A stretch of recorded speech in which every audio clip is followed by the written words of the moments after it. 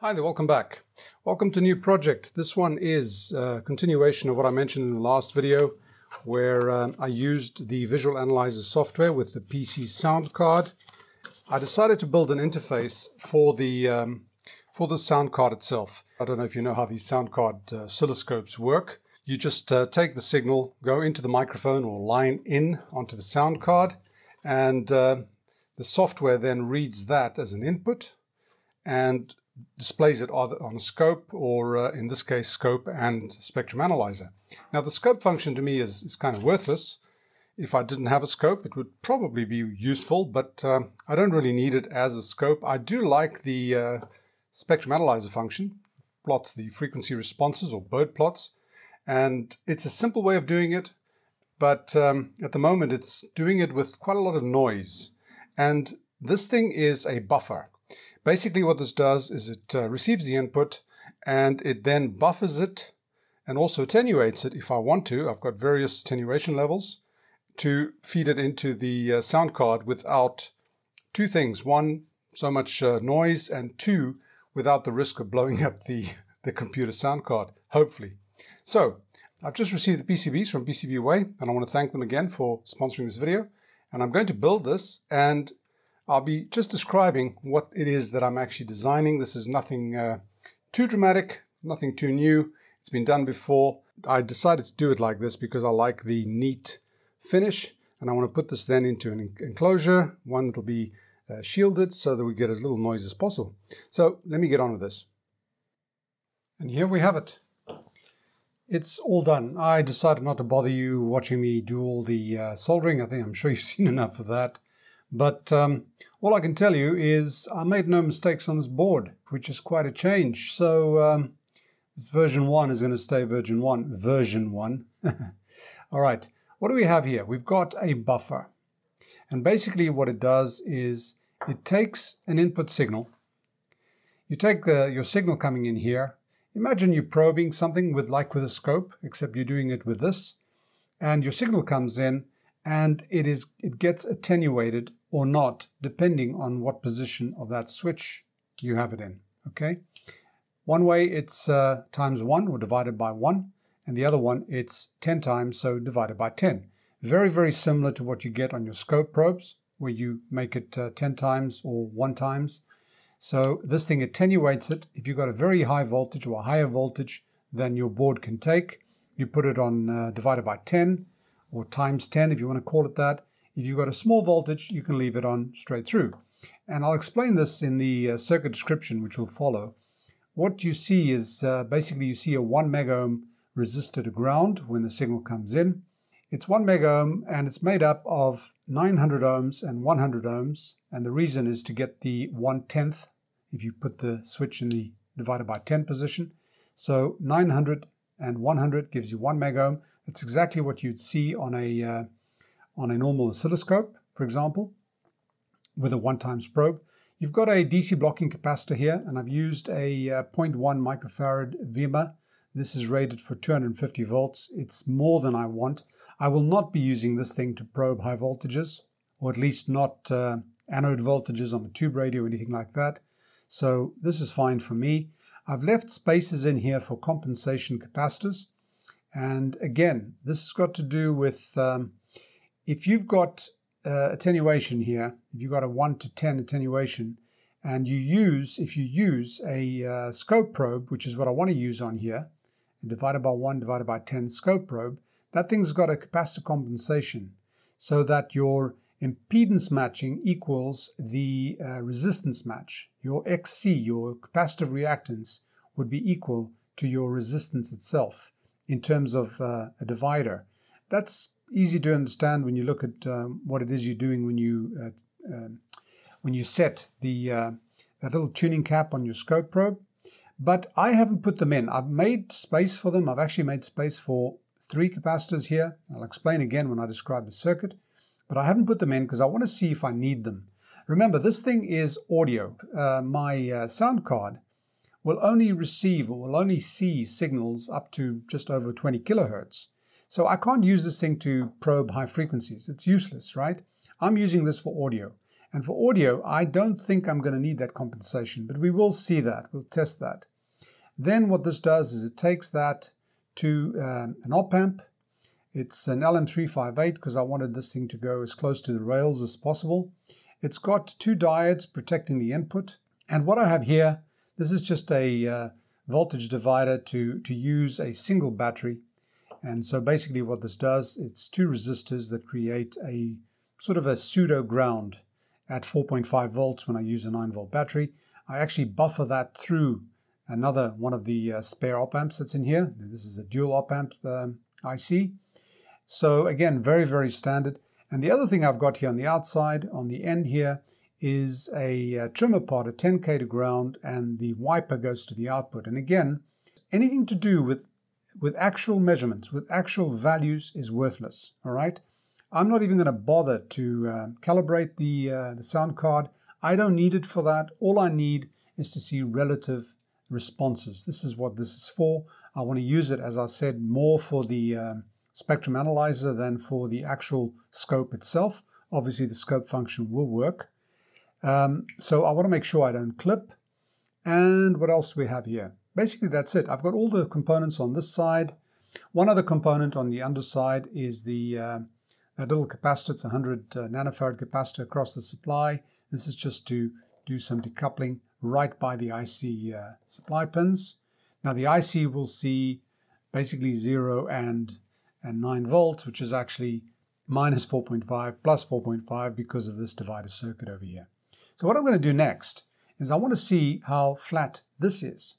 Okay, there's no point trying to do a Bode plot, a frequency response plot of your signal coming in here and going out here if this thing is not flat. Okay, and I also want to see how well the attenuation works, whether it does actually give us a 10 to 1. So I'm going to put this up. I'm going to feed a signal from the signal generator. I'm going to feed it into here, direct. We'll do direct for now. We'll try an actual scope probe later, but I'll do direct for now. And I will send this signal to the actual real oscilloscope so we can test this board, make sure it works well. And once again, I want to thank PCBWay. These boards came out perfectly. It took a while to get here because of the Christmas mess up, and actually the boards weren't the ones that delayed me. Some of these components, I was waiting for this IC, and I ordered them, and it took ages to get here. So this thing is, it's coming out a bit later than I expected. That's why you still got Merry Christmas on the PCBWay box. So Merry Christmas in beginning of February. Anyway, let me set this up and we can test just how well this thing works. Now remember, the whole point of this is twofold. One is to protect the sound card of the scope so it doesn't get excessively high voltages. And two, it's to reduce the noise pickup from the environment. So this whole thing is going to go into an aluminium box. But for now, we will still get noise. We will be testing it outside the box. And we'll see how that goes. One more thing just to note. This battery will be connected here. This thing will be inside the box. But what I'm going to do, and I decided not to do it on the board because it just makes it more messy to fit in the box. This is not going to go straight to the board. It's going to go to a switch. The switch will then come to there. And on the switch, there'll be an LED to give us an indication of power on. That's just to make sure you don't forget it on and waste another battery. It's happened more times than I can care to mention, so I'll try and avoid that. Let me set it up and we'll test this whole thing. Right, we've got signal generator set to 1 kilohertz, 1 volts peak to peak. I've got that going into here, so that's going straight into the input. I've got the output connected to the scope probe. Scope is channel 1. Got nothing on at the moment. I don't even know whether the setting is on times 1 or times 10, so let's just see what we get. Well, we've got times 1. We've got 1 volt peak to peak exactly. Okay, good. If I take this and I make it divided by 10,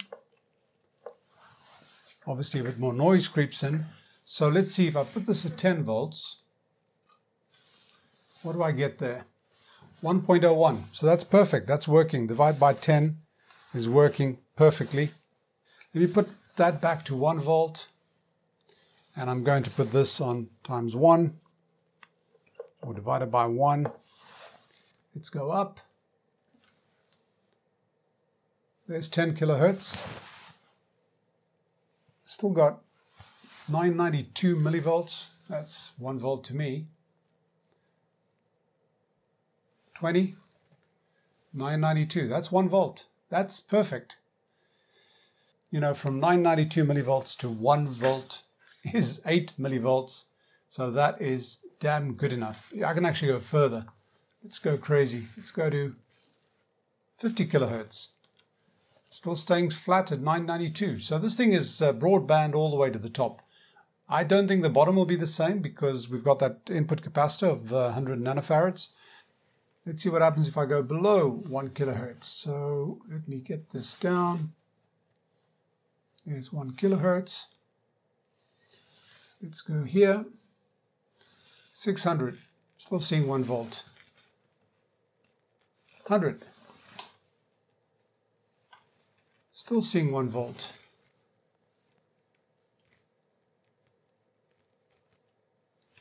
50. 976. It's starting to creep down, but 20. 968. Okay, so there's a slight drop off there. 20 kilohertz, 20 hertz. We're at 968. I could increase that capacitor. Do I want to? No. I could increase that capacitor to say 1 microfarad. That would definitely bring that up, but I really don't need to. I really don't need to. I think this is damn good enough for me. So this thing seems to be pretty flat. That's on times 10, on times 1, sorry. Let's try on the times 10, see what happens. So we're going to increase the amplitude to 10 volts just to make it easier to read. And we've got the same situation, 968 millivolts, which is 1/10 and a little bit less. Okay. Let's go up in frequency to 100 millivolts, 100 hertz. 1 volt. Perfect. Let's go up to 1 kilohertz. 1 volt. Perfect. Let's go up to 10 kilohertz. 992. Exactly the same. 20 kilohertz. Actually, that went to 30. There we go. 1 volt. So we've got a slight, rise on here from 992. Oh no, it's jumping between 992 and 1 volt anyway. Now that is with a direct probe, okay? Now what I want to do is I actually want to use a oscilloscope probe instead of using a normal, BNC connector. And the reason for that is I can have divided by 1 or divided by 10.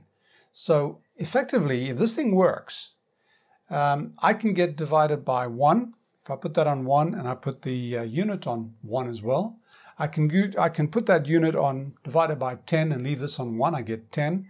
And if I do this to divide by 10 times, I get 100 times drop. So I actually have very, very good range up to 100 times division with using this times 10 and that times 10 at the bottom as well. So I want to test this. Now remember, this thing's got a, 9 mega ohm capacitor in here, and it's a resistor in here, and it's also got a capacitor in here. So this might affect us a bit, okay? So what I'm going to do is I'm going to put this back on 1 kilohertz.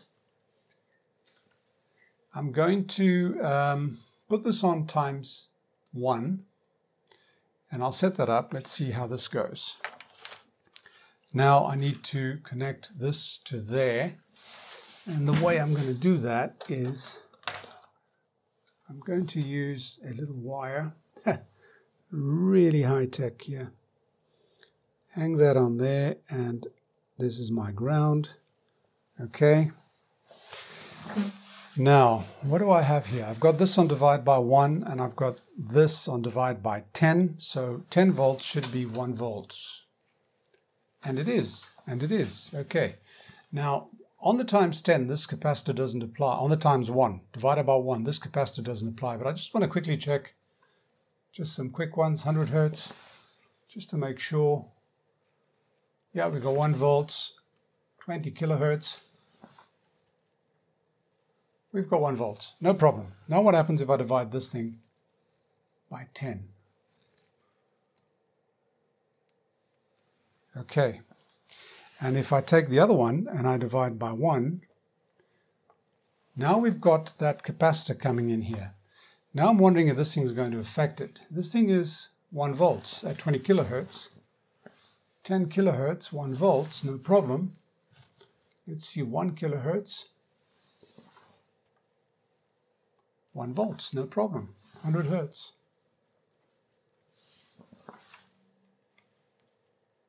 1 volts, no problem. Okay. That seems to be working now. That's on divide by 10. And now this one is, I put that one on divide by 10, but I'm going to increase the amplitude to the maximum it'll go.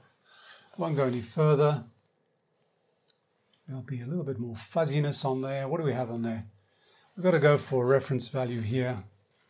100 hertz, I've got 200 millivolts approximately. Let's go to 1 kilohertz. I've got 214, 210, 208. The other one was about 208, so that's also right. And if I go to 10 kilohertz, a little bit more, just a bit more, and 20 kilohertz. Again, 210, it's the same thing. This thing's working fine. Now, I did calibrate this scope probe using that oscilloscope square wave output just to make sure that it was properly compensated. But what I can see here is that I can use this scope probe as my probe for my device, the same as if I was using a normal oscilloscope probe. I can use this on times 1 or times 10. I can put that device on times 1 and times 10 as well, and I can go from direct in, so 1 to 1, I can go 10 to 1 in 2 different ways, either there or there.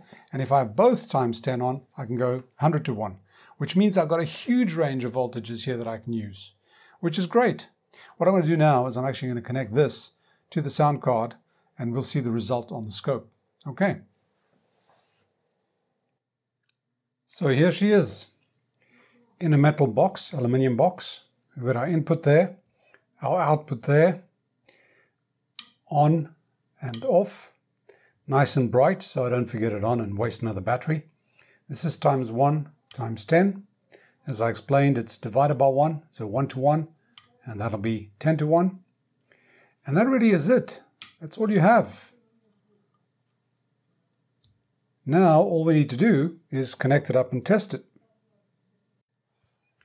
So our probe goes on here. Our RCA to the sound card goes in here. I haven't mentioned this, but obviously this is 1 channel only. I'm only going to use 1 channel. You can actually use 2 because the sound card input is stereo, and the Visual Analyser software does provide for 2 channels, but I have no use for them at all. Now I've got a signal coming in from the signal generator. So we'll flick it on. And there we go. 1 kilohertz, perfect. Can move this down a bit. It's actually 0 at 0 dB. I did that on purpose. See, what we've got here is it's about halfway. So it says at minus 0.22 dB. It's about halfway. We've got very little distortion here. We don't see much here. This is probably some noise going on inside the computer itself. If this is 0 dB, which it is, this down here is down to minus 78, minus 80, which is pretty good to me. Now, if I increase the amplitude of the input signal too much, you start seeing that. In other words, over there, you can still see it hasn't reached the top, but we are getting to distortion territory, and this is inside the sound card, okay? So I have to just remember, rule of thumb, play with the attenuation, either the times 1 or times 10. Here's the times 10, or divided by 10, divided by 1. So I'll play with the attenuation to ensure that that never goes up above halfway. Of course, I've got the times 10 on the scope probe as well. So as long as I do that, I'm fine. Now, there's one thing I want to test here, and that is I want to test how straight that is, because I've been playing with this and I remembered something. And this sort of goes back to the problem I had with the SABA Breisgau, where the top end was being cut off. So I'm going to put a sweep on here, 20 hertz, 20 kilohertz, and I'm going to hold it and show you what happens.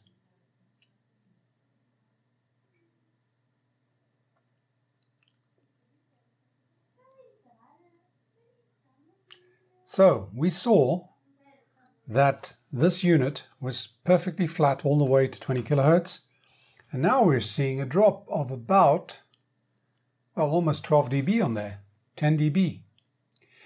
So this is a sound card problem. Now there is a solution, and I'm going to do it here because I hadn't worked with this for some time, and I had to sort of go back and figure out how it's done, and it took me quite a while. But what you can do is you can do frequency compensation, and I'm going to enable compensation, apply changes, and now if I just redo that, take away the hold, put the hold back up, this thing is as flat as a pancake. Well, with a bit of a boost there. I wonder why. I'll have to look at that. Okay, let me show you what happens here. What you've got here is you adding compensation to make up for any deficiencies in your path that haven't got to do with the device under test. Now in this case, I've got this thing here, which I know is as flat as a pancake. I've got the signal generator, which I know is perfectly flat all the way up to 20 kilohertz. Now the problem is here, inside this thing, I've got the sound card itself is cutting off highs for some reason, but I can go in here and do the frequency compensation, and the way this works is you can actually, you enable compensation, and then you can add a file here. Now this particular file I have actually edited, and I see there's a problem here. Something changed here.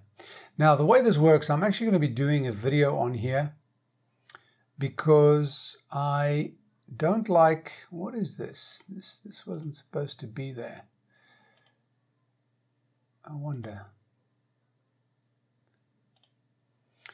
Okay, let me try that again. This is the file, Electronics Old and New Compensation file. I'll be doing a video on here to show you how this is done, and you can edit that. Now what I see, something has changed here, and I don't remember changing it, but let me get rid of that. That's definitely wrong. Save. I just save it as Electronics Old and New. Apply changes. Let's see if that's corrected it. Yep, okay. When messing with the file, I did something wrong. Now, I'm going to be doing a video on this setup, the frequency compensation, because it's quite tricky. But what we can see here, I've done it, took a long time. I had to relearn it, which is why I want to do a video, because I can't find any information on the web to show how this is done. And this thing is just too good to mess up. I mean, to ignore. I like the software. It's very clean, very professional. It looks really good. It's only going to be good for the audio frequencies, and even then you're looking at relative values. Forget about getting absolutes here.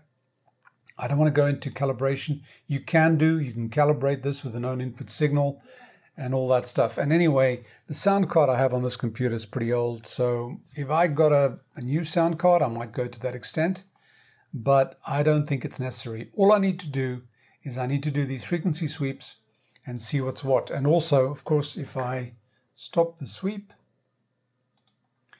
and if I am going to look at a signal, I really do want to know if there's any artifacts. As you can see, the scope function is actually not bad at all. Now if I go to frequency here, 2 kilohertz, 3 kilohertz, 4 kilohertz, this thing is pretty spot on. So I can look for artifacts. See there, it's still there, still at 0 dB. I can look for artifacts. If I've got an amplifier or something else, I can see harmonics over here. And as I said, if I go too high on that, I can just drop this times 10. And then if I go to amplitude, let's see, 5 volts. Yep. And if I give the scope selector a times 10, then I just go up. I mean, I'll tell you what I've got at the moment. I've got, this thing is still way below where it should be, and I've got 20 volts peak to peak. So, and the noise floor gets a little bit noisier at low attenuation or high attenuation, but not by much. So as far as I'm concerned, this thing is usable. It's good, I like it, and I'm going to be using it. Now, as far as the schematic is concerned, I'll just give it a short description. But before I do, I just want to tell you these boards. The boards that I designed here are on the, I'm going to put it on the PCBWay site. So anybody who wants to can download or can order from the site itself. It's on the share section. So I'll put a link below I'll put a link below so you can go straight there and order boards if you like. Knock yourself out. So anyway, let me describe the circuit quickly. So very simply, here's the schematic. I'll start with the power supply. Because we want to use a single supply, a 9-volt battery, we've got to create a virtual earth or virtual ground. Best way to do that is you take two resistors. I've used 10K and 10K. That means that this thing between 9 volts, 20K, it's a very low current. To bias that, to set that at 4.5 volts. I stabilize that with two capacitors here. This is overkill, but that's fine. That goes into 5. There's a unity gain buffer. The non-inverting input is what receives that 4.5 volts. A unity gain buffer goes through there. And so out of 7, you're getting 4.5 volts.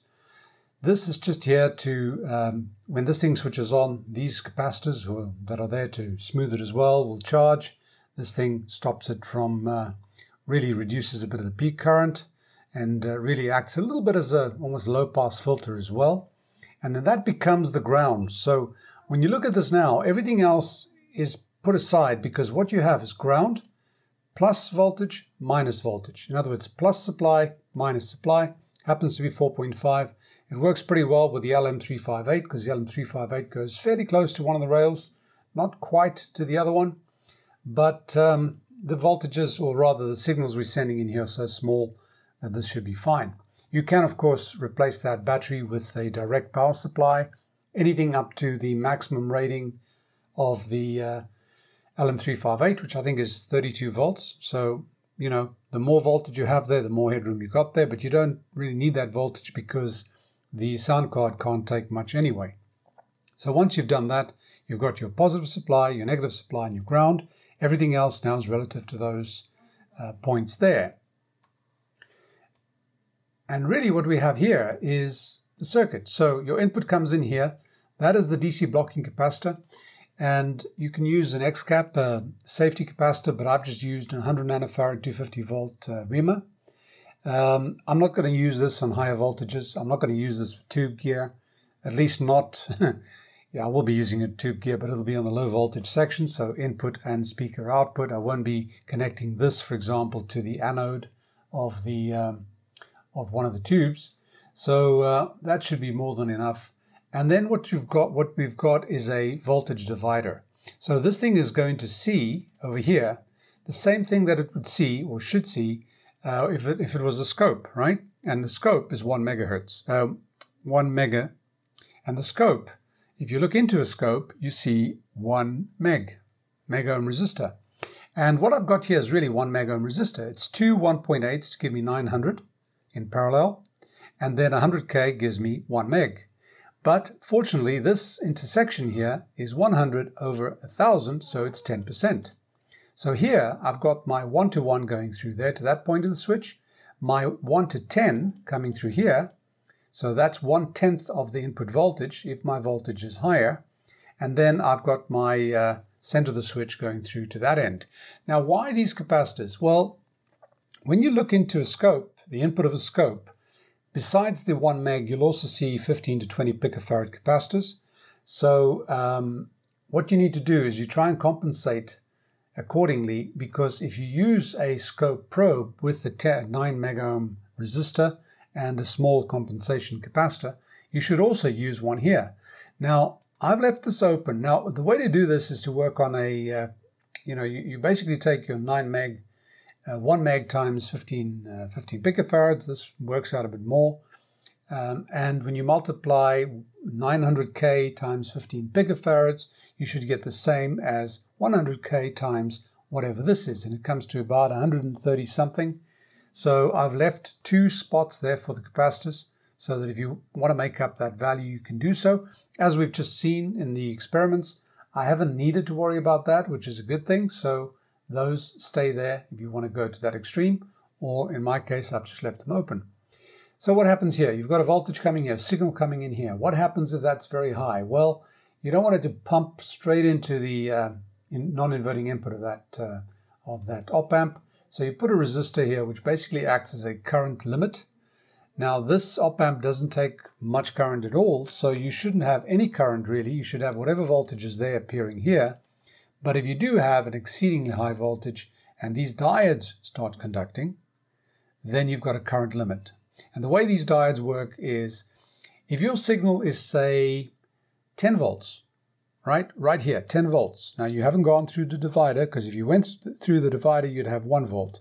But if it's, say, 10 volts over here, then 10 volts will go in here, can't go down there, but it can go through here because that's 4.5. So you'd have 10 volts minus 4.5 minus a diode drop divided by 47k. That gives you your current that will draw through there to the supply, and it probably will save your op-amp and your sound card. If this thing is minus 10 volts, same thing occurs. That's more negative than that one, so current will flow that way. So again, you've got that to protect your circuit, nothing else. These 2 diodes do exactly that. They protect the input from excessive voltage. And then what you've got is another unity gain buffer. This capacitor is just to decouple the power supplies. Nothing much here. This is to just prevent some oscillations, and in the event of short circuit, you put a 100 ohm resistor just in case you get a short circuit. You don't have this thing pumping to ground. Although I do believe these are probably short circuit protected. I'm not quite sure. And this is to do a final adjustment of the level going to the sound card, which is your output. Now, this circuit, as I mentioned, is nothing too original from me. A lot of these have been shown around. One of them that's very much like this. I started doing this, and really I worked my way through it, started thinking aloud. And then I got the idea, for example, of the op-amp itself. I was going to use a dual supply. I got the idea of this actual op-amp from ESP, the ESP site. He's got one exactly like this, really. The other thing I took from ESP, I must admit, is the dual filtering. I'd only used filtering on, I'd used 1 filter cap here instead of 2. He uses 2, which I quite like. And I think he's got 3 levels here, 100 to 1, 10 to 1, and 1 to 1. I'm not sure. But as I said, I don't want to, claim this as my original design. Most of these things can't be original anyway. They've all been worked out somewhere. But this is what it is, and there's nothing too special about it. So this thing should come in quite useful. And as I mentioned with that sweep that was going sort of downhill at the end, I have to redo the sweep of that Breisgau, because I think that's why I was getting a cutoff of the high frequencies quite dramatically, actually. So now that I've compensated it, I probably will redo it just to make sure that it's not as bad as it looked. And the other thing is, I think that Visual Analyser software probably merits a little how to use video, because I really used to use it a lot. I actually used it as a scope at one point, and as well as the signal spectrum analyzer function. But the scope was quite useful as well, just to see quick signals. But haven't used it for a long time. There have been a couple of iterations and updates. So I wasn't quite sure how to do that compensation, and it took me a while to figure it out. So I'll probably do that. I'm not sure when, but I'll probably do that and post a small video on that. Download the software. It's free, and you can figure out whether you want to make some use of it or not. And I'll see you back soon for another video, and thanks for watching. Hope you've enjoyed it. If you have, click like, share, subscribe, and all that jazz. And I'll see you soon. Well, thanks for watching. Bye for now, and stay safe.